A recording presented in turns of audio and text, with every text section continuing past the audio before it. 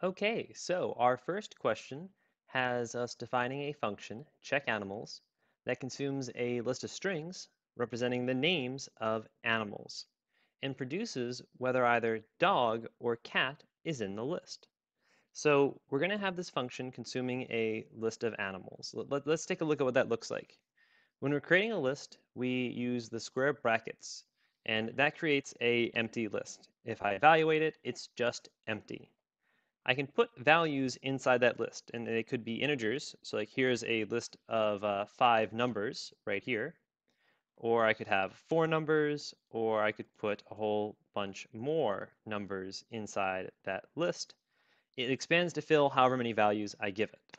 So it's a very flexible kind of thing because we can put a lot of different types of things in there. Now this question says we're going to put animals in there, and animals being encoded as strings.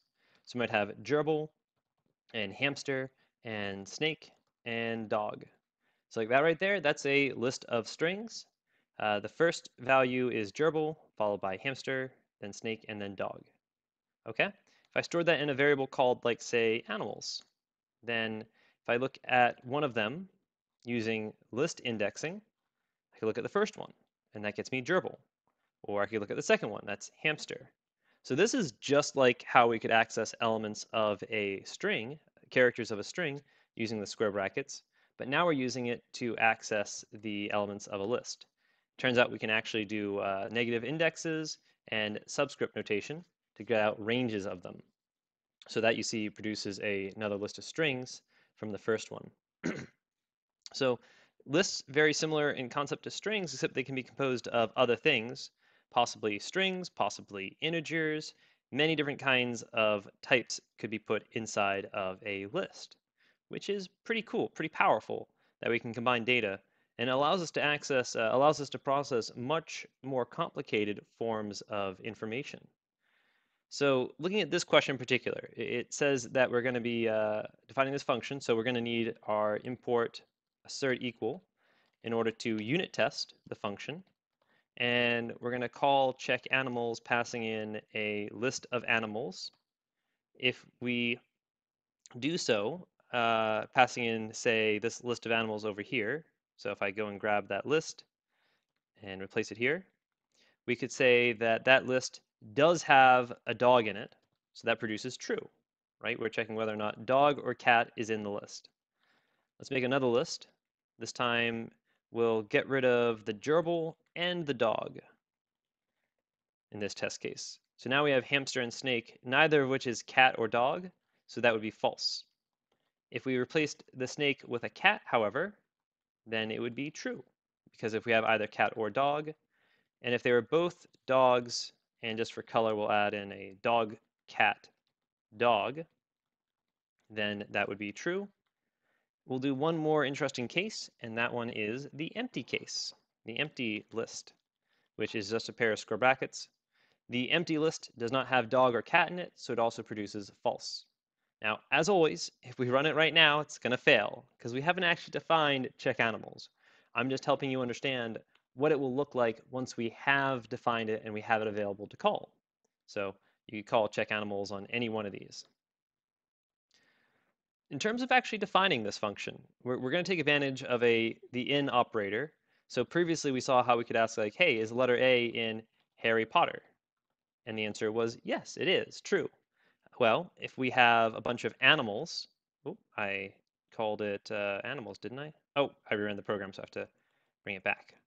There we go. If I have animals stored in a list, right? Gerbil, hamster, snake, dog, I can ask a question like, hey, are gerbils in the animals list? Yeah, yes, they are. Is snake in the animals list? Yes, they are. What about snake, all caps? That one's not. It's very specific, right? It says that, okay, it does have the lowercase animal snake, but not the uppercase snake. And of course, if we asked it for something like, say, badger, that's definitely not in animals, so it'd be false. Now, we can leverage this in operator, just like we did for strings, to answer this question fairly easily. We write our function check animals. It consumes a list of animal names. So we might call this animal names. Might also just call it names or animals, but I like animal names to be very clear and explicit what this function is passing in. And then we've got to write the type of this parameter. It's not a string, right? It's more complicated than that because it's a list of strings. So we put square brackets around it to indicate that this is a list of strings. Now, once we want to return something, it's a Boolean in this case, right? We're returning either true or false. And that's the header right there. Then we got to define the body of the function.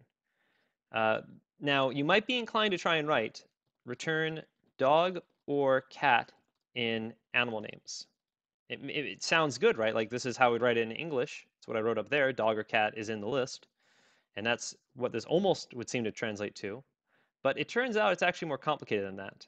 We're failing all of our test cases because OR is not distributive. Just like we saw last week, we have to be very precise with our question. We have to say if dog in animal names or cat in animal names, almost as if there were parentheses around it, right? Otherwise, it tries to say something not quite correct. So once we have the code written out, and I don't need the parentheses, I was just using there to help you understand how it groups it. But once I have it, I believe I pass all my test cases. Yes, I do. Excellent, very good. You see that we're now returning either true or false, depending on which values were in the list. And I defined this function, so now I could actually call the function check animals, dog, cat, badger, mole. Hard to think of animals on the fly. If I called it, then that would produce true. If I called it with a list of animals that didn't have it, it would be false. Things to keep an eye out for, there are square brackets here, right? Whenever we want to make a list, we need those square brackets. Whenever we want to make a list.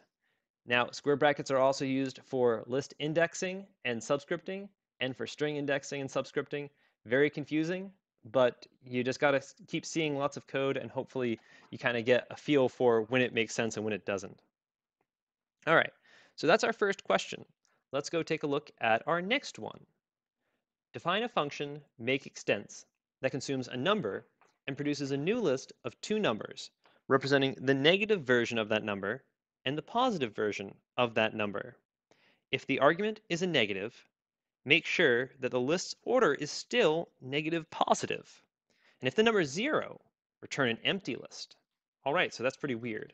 Let's import our assert equal, as we always do, because we're writing a function, and take a look at what that looks like. So we're going to have our makeExtents function, and it's going to consume a single number, like say 7. And it returns a list, right? When it's done, it's going to have a list value, and that list should be -7, 7. All right, that's relatively straightforward. It's always going to produce this list of length 2. Now, the next test case, we're going to do something a bit different. We're going to pass in -3. This time, it's going to produce -3, 3. So the order is still negative, positive. Always length 2, though, with one exception. And that exception is going to be 0. If someone passes in 0, we don't do -0, 0, because there is no -0. We just do the empty list. So this time, it's not length 2. So we've got 3 pretty good test cases here to show off the behavior. Let's go ahead and actually write the function. Now this function, it's going to consume a single integer, not a list like the previous function. So we already know how to do that. If we have makeExtents, we pass in a single number, and that's a type integer. It returns, however, a list of integers. And we don't have to say that it's a list of integers length 2. We just say that it's a list of integers. What does the actual body do? Well, in a perfect easy world, we could just say, oh, return a new list where the first number is the negative version and the second number is the positive version. If we did that, we'd actually pass one of our test cases. The first test case that would produce the list -7, 7. If I step through my code, you can see we go into the function, makeExtents. We do -7 for the left value, and then for the second value, we do 7. We end up just returning -7, 7, and that matches with the expected value. So all of that works out just fine. Cool. Unfortunately, it doesn't work for the second one. If you step through the code, you'd see that we end up with -3, or rather -3, which produces +3, and 3, rather than, and -3, which is incorrect. In fact, it's the opposite of what we wanted. It should be -3, 3. We need to do something different if the number that we are given is a negative number. So let me make sure I disable my Steam before something weird pops up. Had to happen, right? When I'm recording the video. All right, so now we're going to be doing a if statement to handle the different cases. If a number is less than 0, we're going to do something different. If the number is greater than 0, we need to do something different. And we also have the case, what if it actually is 0? We need to do something different. So we've got 3 outcomes here, depending on what's passed in. We already know the positive outcome case. That one's we've already handled, right? Just return negative number, a number. Okay? But what about this other case where we are passing in a negative number? See, that one, we can be a little sneaky. Instead of making this number negative, we make the other number negative. And because we know that a number in this case is negative, that means that we get to have a negative times a negative, which is a positive. And this becomes a negative because it was already negative. This becomes a positive, so now they're in the right order. That just leaves our last condition. Now, if we were careless and just ran this, we'd still fail our last test case because it'd say the value is none, right? We're not doing anything in this else case, which means that we have no value returned. We don't want to return none, we want to return the empty list. Those are two different things. They are not equivalent, right? 0 is not equal to the empty list. 0 is not equal to none. The empty list is not equal to none. The empty string is not equal to 0. They're all different types of things, so they have different values. So I have to return the empty list in order to match that case. And now we're passing all of our test cases. Now at this point in time, I'm going to ask you a question. And that question, you may or may not be ready for it, but I'm going to ask you for it anyway. We have this code over here. Dog heights equals 22, 24, 20. And I want to add a new value to the list. And it turns out that there's a way to do that. And it's one of these answers down below, A, B, C, D, or E. So I'm going to pause the video right now, and I want you to tell me, how do I add 27 to the list?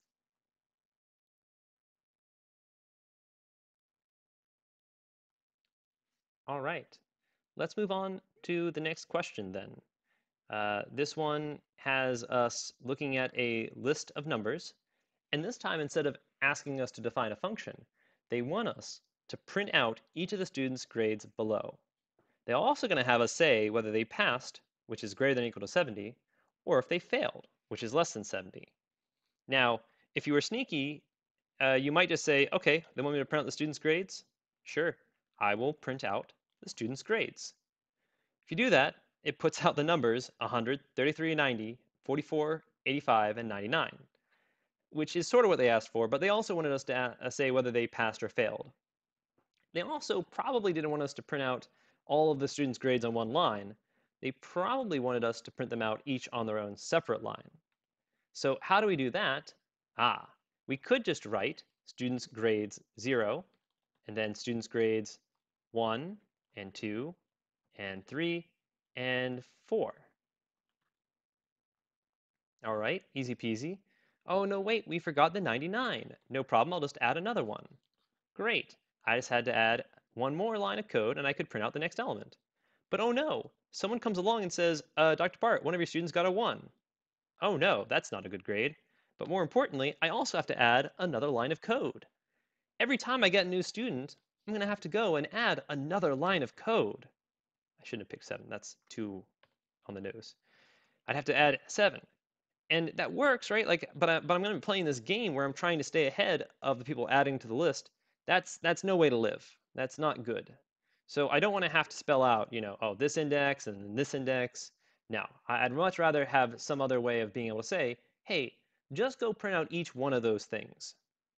Well, it turns out Python has a mechanism, and that mechanism is for loops. We love for loops. They're the next best thing in the world.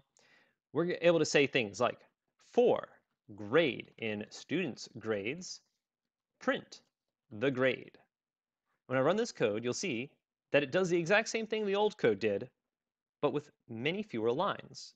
We're able to print out each of the grades one after the other. How does it do this? Well, it's iterating through. We have students' grades, which is a list of values. We create a new variable called grade, and then we're going to print out that grade one line at a time. If we step through it, we create the list of how many values now? 8 values? Yeah, 8 values. And then we iterate through each one in turn. So we get the list, and the first value is 100. So we store 100 over in grade. And then we print grade, which is 100. Okay, then we loop again. The next value is 33, so that gets updated in grade, now having 33. We print the next value, and we loop again. Now it's 90, then it'll be 44, and then 85, and then 99. How many loop iterations are there? One for each number in the list, which in this case is 8. Cool, so that prints out all the values. Now, a for loop has a body, right? It's just like an if statement, just like a function. When we have a body, we're allowed to put any number of lines of code in there. So the next grade can be placed in there as a line. We can also put other bodies in there. So we could say, hey, if the grade is greater than or equal to, if grade is greater than or equal to 70, then print passed. Let's make sure we match it exactly. Otherwise, print failed. All right. So this time we run it again, and you see it prints out multiple lines, one for each, one for each. So the next grade is 100 passed. The next grade is 33 failed. The next grade is 90 passed. The next grade is 44 failed. The next grade is 85 passed. The next grade is 99 passed, right? So we went through the whole thing, and Python's more than happy to just keep printing out each line. If we debug it, you can see we step through. First, I went through too fast. Meant to go a little bit slower. We step into it. The next line of code after this one, the value of grade is 100. We print out the statement, the expression, I should say. Then we print out the next one, which is 100. Then we choose to, we evaluate this expression. It's true. So we choose to execute line 11. And that means we print out passed. Once we're done that one, we're finished that if statement. So we skip over lines 12 and 13, coming back up to line 7. This time, when the value of grade is 33, we don't skip over the else statement. We do skip over line 11. So we go and execute line 13, and when it's done, we loop back up. Right? So it's really important that you understand this returning to the top of the loop behavior. It's the big part of how for loops work, is returning us inside of it. Now, there's a lot more to be said about for loops, but first I just want to ask a question to you about what we can do with these. So, follow-up question.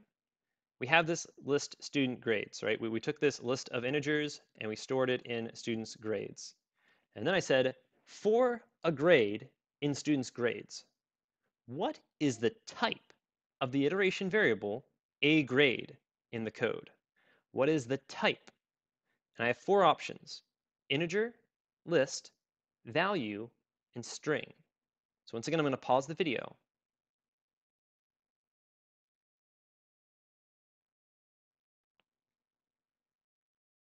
Okay, we have one last thing to look at here.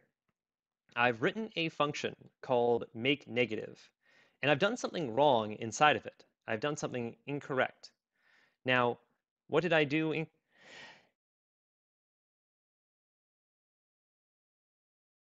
All right, makeNegative is a function, I claim, but I made a mistake during it. What did I do wrong? Well, we'll probably see in a second, but the idea of the function is that it should take in a number and make sure that it's the negative version of that number. So if the number is positive, it returns the negative version of the negative number, thereby making it positive. If the number is positive, then return the negative version of it, therefore making it negative. If the number passed in is negative, then we return that number, which is already negative. So in theory, when we pass in 5, make negative produces negative 5. And we pass in 3, make negative produces the value negative 3. With make negative 2, we end up with just negative 2. But it looks like we forgot a case, the case of 0. If we run this code, you'll notice that I ended up with this solution, right? When I print out the values, I have negative 5, negative 3, none, negative 2. So I didn't handle that case. What happened? Python has to do something, right? Like it can't just be like, oh, I'm not going to do anything. It has to return a value, and it always defaults to returning none if it doesn't know what to do. So in this case of 5, it ended up returning negative 5. In the case of 3, it ends up returning the value negative 3. But in the case of 0, when it goes through the cases, it says, oh, 0 is not greater than 0. And it says, oh, 0 is not less than 0. Okay, I better return the value none, because it has to come back with something. The last one, negative 2. Negative 2 is not greater than 0, but it is less than 0. So we end up with true and the value negative 2 returned. Happy to put that in the list. Negative 5, negative 3, none, and negative 2.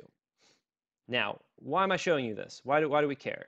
First, I want to highlight how easy it is to accidentally end up with a none in your code, right? You call a function, you think you handle all the cases, but you made a simple mistake, forgetting the 0 case or the base case or something else. It happens to everyone all the time. When you do that, it often ends up returning none. And when you see the none, your first thought is, aha, I bet I'm expecting a function to return a value and it's not returning a value. Could be because you defined the function wrong, or because the function is not supposed to return a value. It's hard to say unless you look at the specifics of that situation. The other thing to highlight is that lists in Python can actually take in different types of values, and that's terrifying. That's horrifying. We're allowed to put any number of things, any number of types of things inside a list, and that's the source of a lot of errors, right? It's a very easy mistake to make. Suddenly start mixing types. We're going to promise each other we're never going to do that because we're good, wholesome people, and we don't try and mix our types inside of our lists in Python because it's a recipe for disaster. So as long as you're trying to avoid doing that, life will be good, especially since you now have lists and loops.